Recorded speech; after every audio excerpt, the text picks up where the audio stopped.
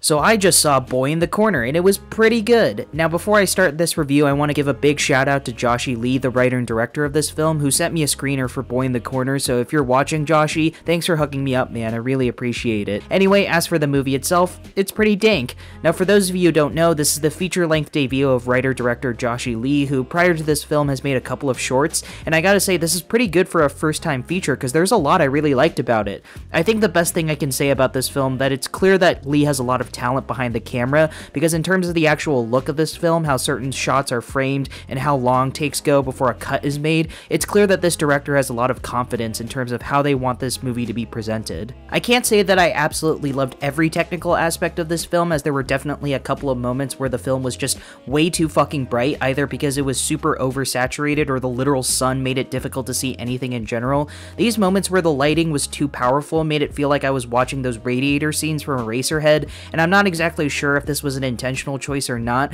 but these are very minor issues I had with this film's presentation, because for the most part it's pretty solid. Without a doubt, my favorite technical aspect of this film is that it's in black and white and shot in 4:3 aspect ratio, and unlike some movies where they just do shit like this for no reason, there's a lot of purpose behind why the film was shot this way. Having the black and white 4:3 aspect ratio really helped create this claustrophobic atmosphere, which is incredibly fitting for a movie like this, because through the character of Miles' perspective, we see that he feels trapped in his environment. He lives in an incredibly small apartment, there's not enough food to eat, he doesn't have money to buy clothes or a phone, and his community is littered with gang members. The film showcases that Miles lives in a very shitty environment, and the black and white 4:3 aspect ratio really highlights just how boxed in and dreary he feels. It's great. Speaking of Miles, Siren Vergara, the actor who plays the main character, gave a pretty good performance. While there were definitely a couple of moments where his performance came off as kind of melodramatic, over the top, and a little cringe at times, it's obvious that Vergara has a bright future ahead of him, because he was definitely the best actor in the entire film. His performance was especially effective during the more quiet moments where he barely says anything, and he just lets his quietness and lack of action do the talking for him. And it's during these quieter moments where he truly shines. This is a film where a lot of bad shit is surrounding him, and the way this environment shapes him to become the type of person he is, and it's pretty well communicated.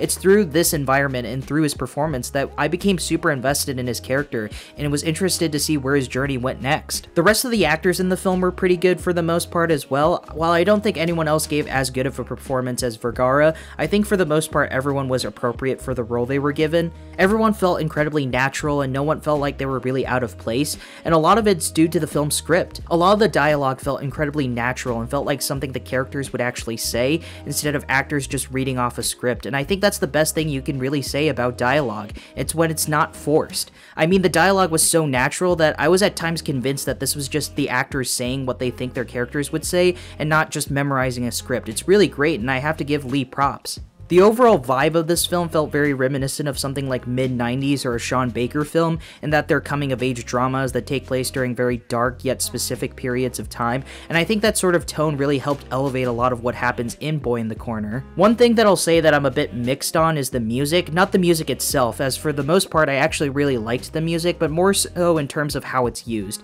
This is a film that heavily relies on its music to not just communicate the tone of certain scenes, but also help elevate specific moments of drama and conflict that occur throughout the movie. And for me, it was sort of a toss-up in terms of whether or not it actually accomplished that.